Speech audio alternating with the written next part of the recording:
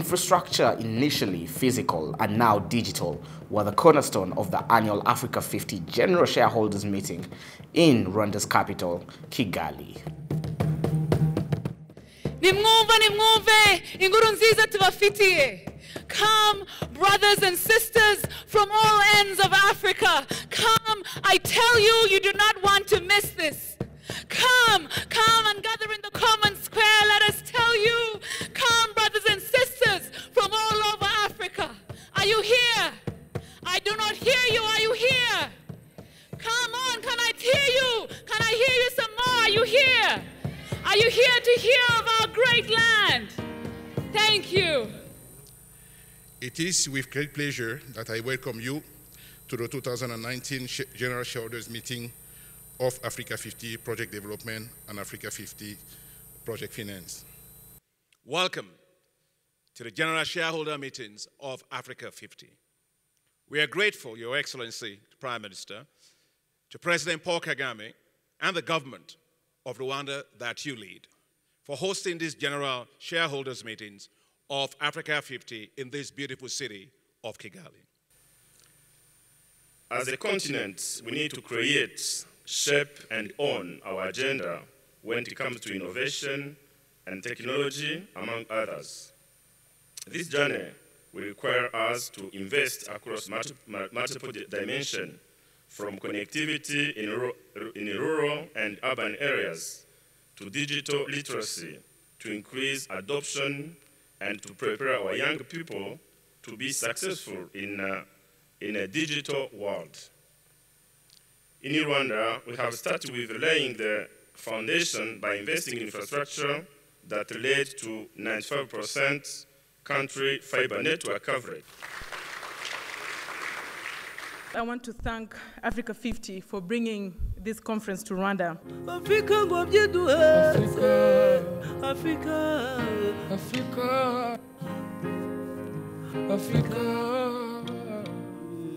Today is our ancestors' dream lived in you, sons and daughters of this great continent.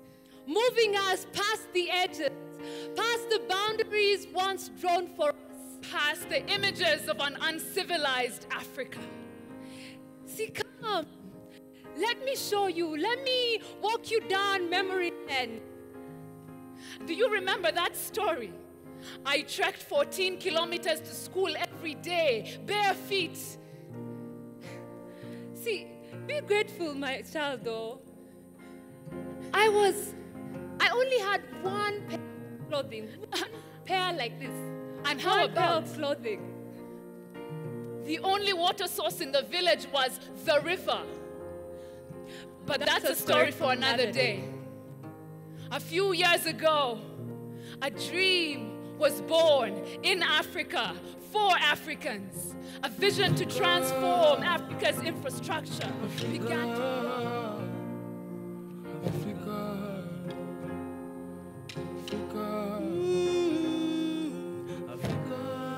Africa, you're the light of the world. There's so much I might say to you. Your children are the light of today. Your children, yes, they call it. Okay, let me start by saying that I am not an Innovation Hubs expert. And today you will not get an Innovation Hubs powwow. So if you can go to the next slide, I wanted to focus on three main slides. The first is to say that if we continue at the rate that we're going, we are deindustrializing as a continent, and we are going to get millions and millions of young people who are unemployed. And that is an immediate danger and urgency that we have. Next slide. And the other big thing is that we are not investing in research and development. I know that this is an infrastructure group, but the gap that we have in skills today, based on the investments that we're currently making in research and development, is about 97%. So I'm here to give you some optimism, but also some realism. Next slide.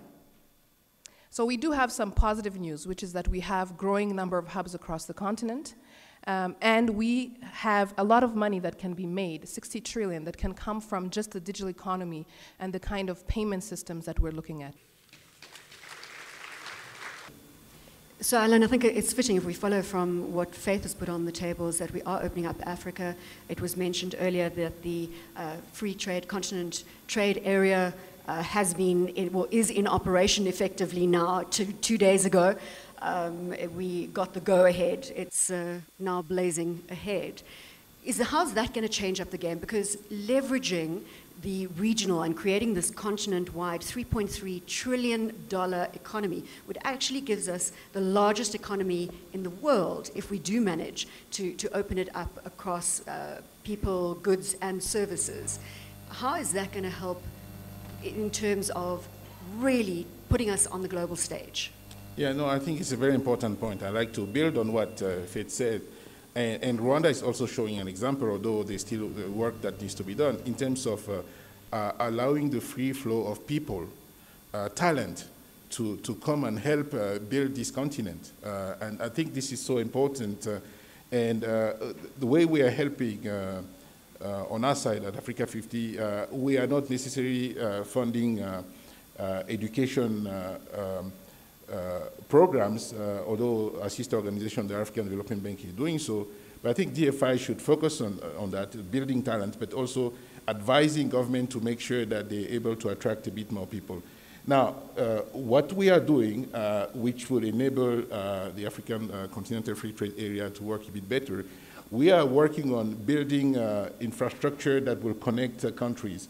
It could be ICT infrastructure, cables, that are continental-wide cable, but also we have a flagship project that we are doing today, which is a key link that are connecting two countries in Africa, but also that will be a link to connect many other countries. This is the Two Congo Bridge project, where you're connecting two countries. So connectivity is really the name of the game, to make sure that you have infrastructure that allows this continent to really to function as one single entity.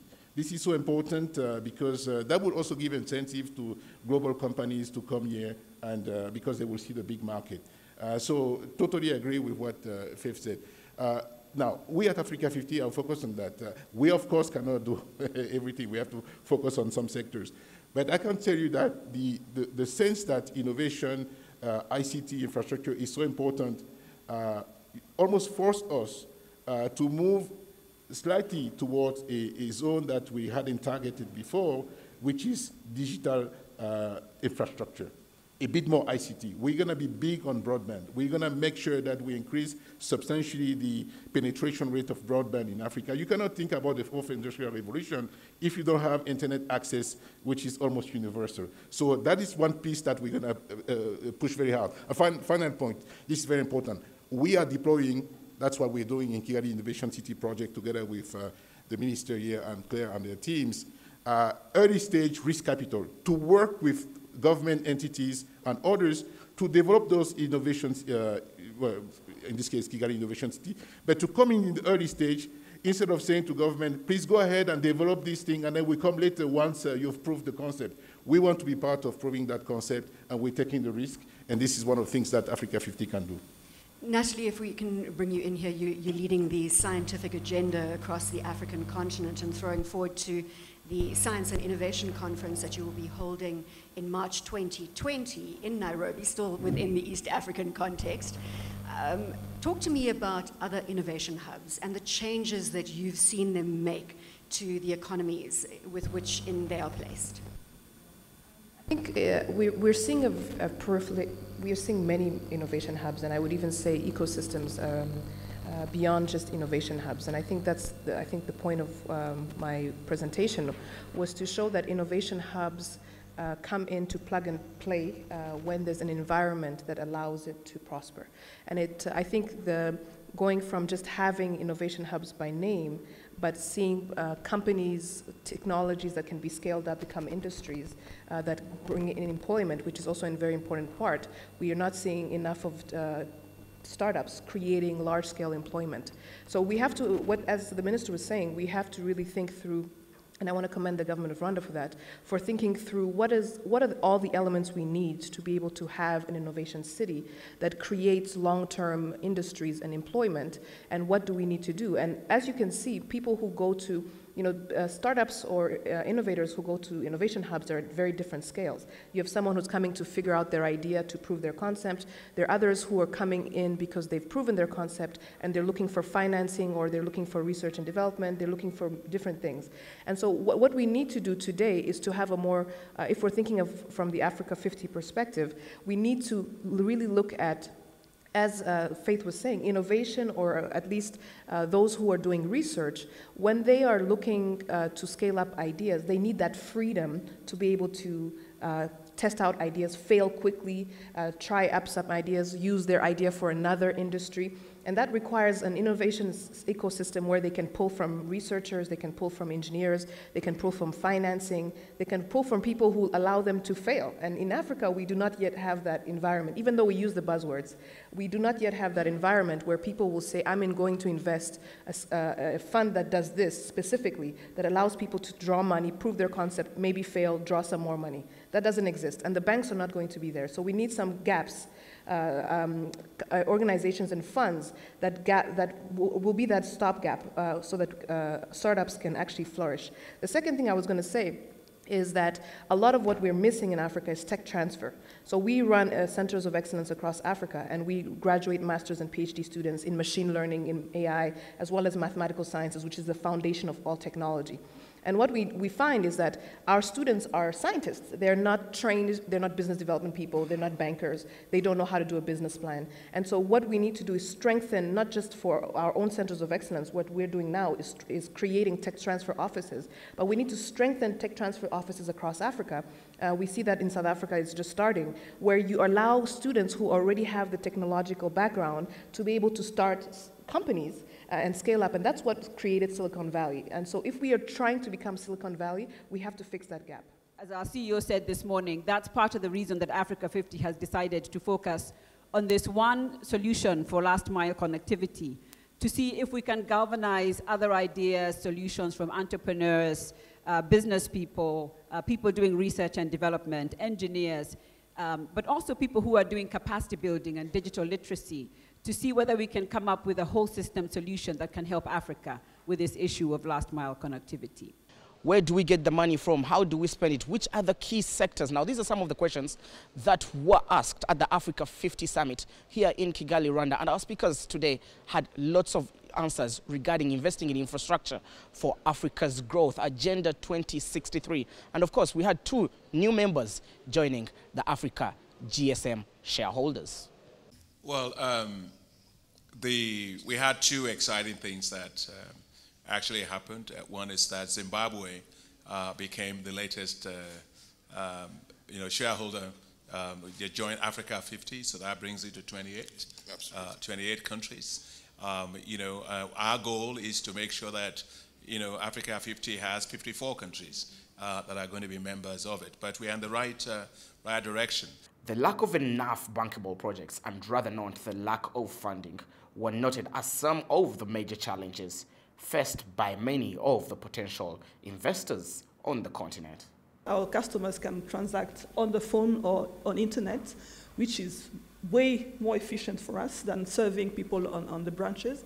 So this has enabled many, many people. But if you look at the fact that the connectivity gap is still very much there, because if we say only 50%, about 50% of our people are connected, we need to have everyone connected. And this requires a lot of financing in the last mile connectivity. And as bankers, this is not very much a question of technology, because technology is there, is time-tested, is available.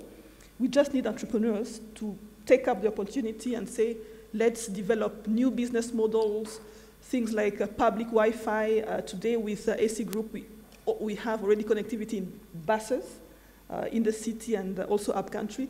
We are looking for entrepreneurs that will look at this as an opportunity, because we all agree that if we have more people connected, it will have a very big impact on productivity of these people and ultimately on also economic growth and the GDP growth of this country. I mean, you're CEO of AC Group.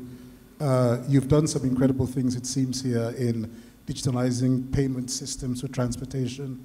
You've seen a reduction in accidents and more efficiency on the roads. And I know you're also working in other African countries. So you're a domestic investor. Does your experience, say, match what we've just heard, you know, from Robin. Is it the same thing? And what specifically has made it possible for you to be successful as a domestic investor? Sure. So, thank you. I don't think I can answer this question without giving live examples in the different years as we went along. Before we had massive investment that we put in public transport, we were a startup, Rwandan startup. And at the time when we started, we were competing with another Swedish giant that's in the same space, together with another Korean company. Now we get into the room, we're very, you know, startup, 2 people in t-shirts, and across the table there is 6 gentlemen in suits and ties with a very, very nice presentation, and that's your competition. You know, you look at their presentation and you also, you know, say, yeah, this is actually really good. But the regulator gave us an equal chance and said, let's try this. And we started, and by the time our competitors were signing the MOU, we were almost at 20–30% market share. And the regulator was deliberate and saying, let's give a Rwandan company a chance. Now, at the time when we started also, there was no regulation in the regulator as policies and regulations that covered the kind of service that we were providing. But that didn't hold us back. They gave us an objection and said, look, get started and we'll catch up as time goes on. And that's one of the challenges that many African countries face when it comes to innovation. There will never be a time where innovation will be moving at the pace, where policy will be moving at the pace of innovation. Innovation will always be way ahead. But we shouldn't hold back innovation as governments, policymakers. We should always create an environment which many call a sandbox, where innovation can start and, you know, prosper, and then the regulation can catch up, which the Rwandan government has done very well. I think Claire and Guy have, you know, spoken about it. Much later, when we were looking at other products, still, you know, the government is able to call the different stakeholders. For example, I spoke about our project, you know, retrofitting cars from, you know, diesel and petrol to LPG gas, which is cleaner, is cheaper, you know, makes the car more efficient.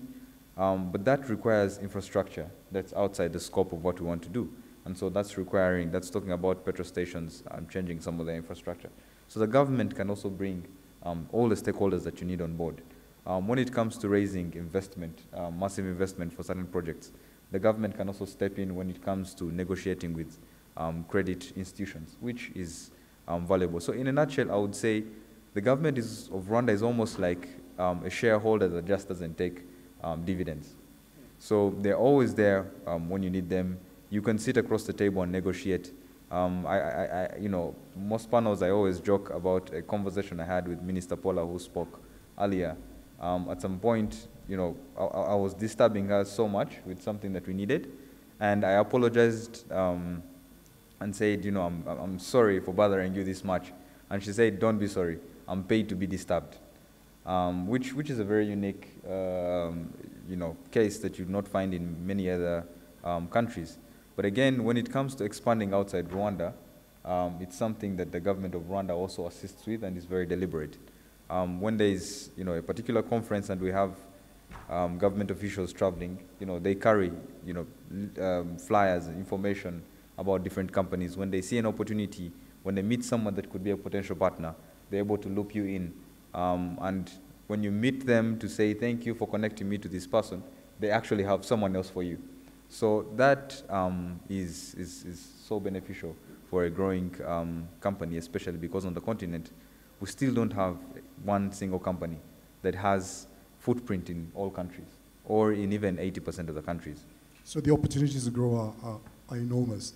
Now, Christelle, you run Water Access Rwanda. You've provided potable water to about 100,000 Rwandans today. Your population of 12.2 million. How are you going to take it from where it is today to covering the entire country? That's your vision. And what, again, is it about Rwanda? You've given us some good examples, Patrick, of what the government is doing to support. But what are you seeing that's going to help you get there? And what has already helped you get there? Be very specific. Thank you. Just to correct you a little bit, our vision is not to cover just Rwanda, but all of sub-Saharan Africa. So just to share a little bit about what we do. So we install mini or microgrids, depending on how you call them. We go in rural areas where a lot of donors or traditional NGOs have left abandoned hand pump boreholes because apparently rural areas can only be serviced by that. And then we remove the old hand pumps, add solar, create kiosk systems so that people, even in the most remote areas on islands, in underpopulated villages, can have access to water in their homes. This saves billions of hours from time that women, children are wasting collecting water every day. But beyond that, we're helping unlock a very big market. So Africans right now consume less water than anyone else on the planet Earth. So we consume less than 40 liters per person per day, when the actual minimum for us to be healthy is 50 liters. Instead of seeing that as a need or bring in donor money, we need to see that as a business opportunity. So by giving, if every African right now consumes an extra 10 liters that they're buying and it's clean, it's purified, we not only save governments a lot of money and create other business opportunities, but that's a lot of money to be made. Tapping into a potential $3 trillion Africa free continental trade area market is key on the Africa 50 agenda. One thing which is now very clear is that all of our African leaders, they have acknowledged the fact that governments will not be able to bridge the infrastructure gap alone. We need to significantly increase the volume of private investment in infrastructure. That is the piece where Africa 50 is helping, and we continue to help, we continue to do more. So we reviewed with our shareholders some of the projects that we are already doing, a very specific project, including one project here in Rwanda, which is the Kigali Innovation City project, which Africa 50 has been selected by Rwanda government as the co-developer with Rwanda Development Bank and also the Ministry of ICT. And it's one of the reasons, but there are many other reasons why I like to thank His Excellency President Kagame for the support that he provides to Africa 50 and also his entire government. Prime Minister Girante was here today. And with our shareholders, we discussed a number of other projects across the continent. We can go through some of those projects, but maybe I mentioned one or two of the projects that we've discussed.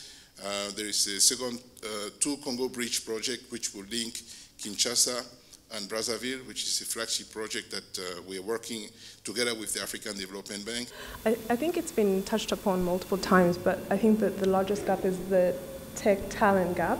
Especially you want people that have startup experience and not just programming, but product management, business development, go-to-market strategy, and the whole thing. And I'll give you... So this is clearly lack of skills. Yes, but now a potential solution is that we can take the long route with investing in education for the next 10 to 15 years, and in 20 years, one African city might be on the top 20 hub ecosystem. Another potential solution is to open up Africa, which we've already started to do, not just for other Africans, but really for global talent to move here easily and start to work. And not just visas on arrivals and free work permits, but also real incentives, equity in what we're doing, equity in Africa, because this is the future in many ways. So I think this is how we can balance developing today and then also invest in developing tomorrow with our own local talent. But we need to pair people together, and this is kind of the area I see opportunity in. The General Shareholders meeting ended on a high, with many of the panelists over the 2 days proposing justified solutions for Africa's progress. Secondly is that the African Development Bank is, we help to set up Africa 50, we promote Africa 50, we believe in Africa 50, and we will continue to give Africa 50 significant amount of support. And I was delighted that today the African Development Bank signed additional subscriptions to promote project development, because the development of project is always where the challenge really is in the continent.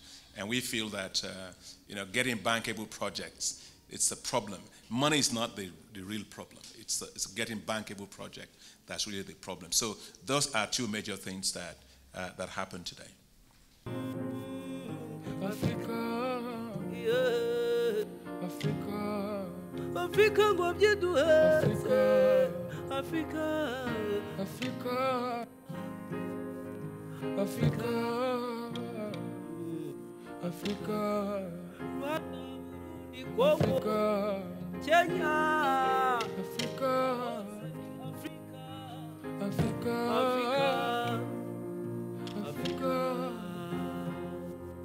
Africa. Africa. Africa, you're the light of the world. There's so much I must say to you. Africa. Your children, yes, they light up the skies. Your children, yes, they color the world. Africa, you're the light of the world. There's so much I must say to you. Your children, yes, they light up the world. Africa, Africa, Africa.